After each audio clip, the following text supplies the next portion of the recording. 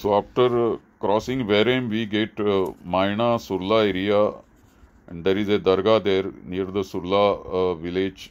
A very famous dargah is there, and there is a plantation known as Mashe Bhat, and this whole area was traditionally well known for alluvial sand mining, which is a major business.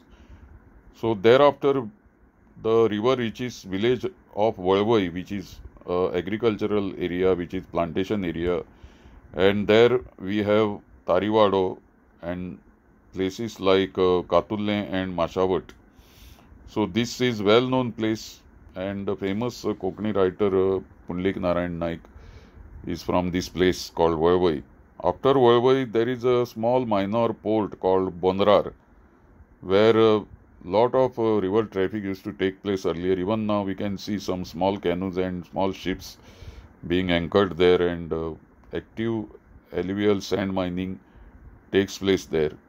Thereafter, there is a location called Devapauto, and then Khazan lands are seen in this area, which are known as Kantur. Then we reach a place called Naveli and Shinorer, where lot of mining activity and mining plots are there, and this whole area is well known for mining activity, which is now shut down. But once it begins, then we will see a lot of barge traffic in that area called Gano, Katur and Manmole. Past Manmole we get on the channel, and this will be described in the next video, number 36, what is known as the channel past Betki village.